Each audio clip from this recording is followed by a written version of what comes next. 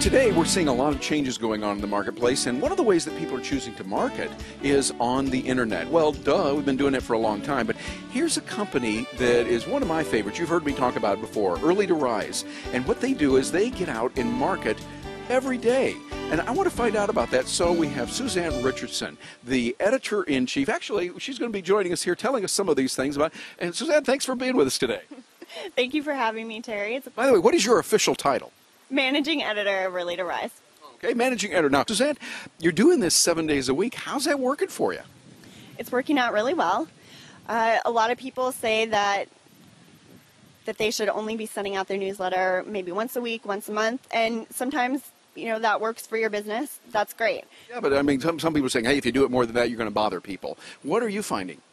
We're finding that our readers really enjoy getting ETR every day, and you know, if they didn't, that they would write us in and tell us that they were upset that they didn't get it. I mean, we really want it to be a daily dose of inspiration for people. So we're finding, but people are overloaded right now with information. Why, when they're overloaded with information, would they want yet another thing that's coming out 7 days a week? Well, I think that ETR offers them specific advice that they can actually put to use. It's not just random information that is going to clog their brain. It's advice that they can put to work for themselves to help them, you know, get healthier, maybe a fitness tip that they can use, or, you know, a business tip that can help them make more money, you know, a technique that could add $100,000 to their bottom line next year. Yeah, I've noticed that one of the things I like about it is that you have a variety of things. You got like health and fitness and then business, all those kinds of things. Do you find people receive that well? Yes, they seem to. And we have fans of particular sections. Some people really read it for health. Some people really read it for the business building techniques. But a lot of people really like that mix because it's all in one place. And, you know, it could help them improve their mind, body, and business all in one place. Okay, well now you're writing about these, and I love your articles. The way you do things are great. I mean, and you're a tough editor, and I like that, by the way, when I write for Early to Rise, because it gives me the ability to improve on that and what I'm doing. But some people that are watching this are going to be thinking, okay, we're in real tough times right now. I don't have a lot of time.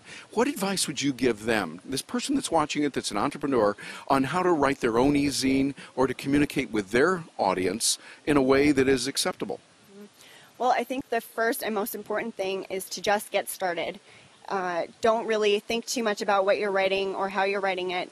Get it out there, and you can always fine-tune later. I mean, Michael Masterson started Early to Rise almost 10 years ago, and it was just a little communique that he would send out to some friends of his. And then it's developed into the e-zine that we have right now. So I think that's the most important thing.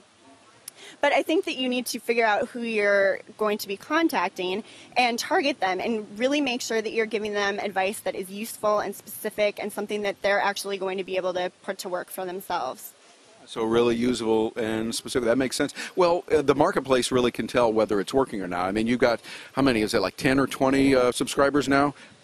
A couple more than that. Right now we have about 430,000.